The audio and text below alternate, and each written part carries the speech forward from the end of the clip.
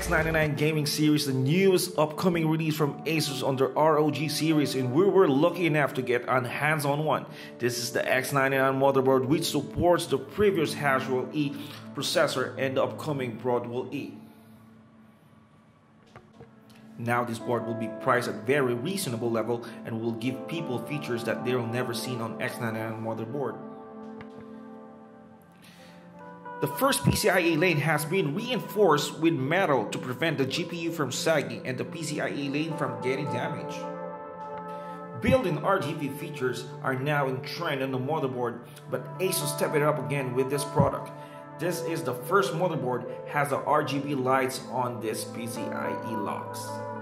Here you'll see the Supreme FX 2015 audio that supports 24-bit stereo digital to analog conversion. It also used Nichicon capacitors that are designed to deliver a warm, natural, and impressive sounds. Has an 8-phase design power distribution for more stable overclocking, and we managed to overclock the 5960X at 4.6 GHz, 1.30 volts with this motherboard. A solid performance, and all in all will balance the motherboard from Asus as we have come to expect. Now, let's see the motherboard in action.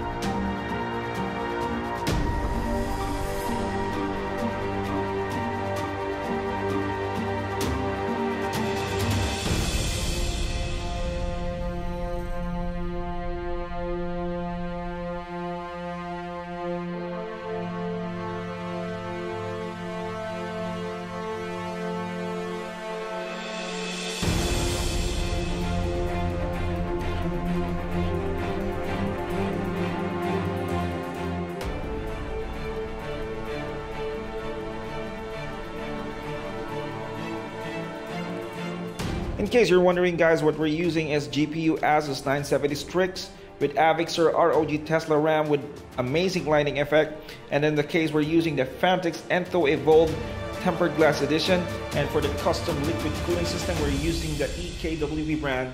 Please subscribe on our Facebook page and like us on Facebook, and this is Abra signing off.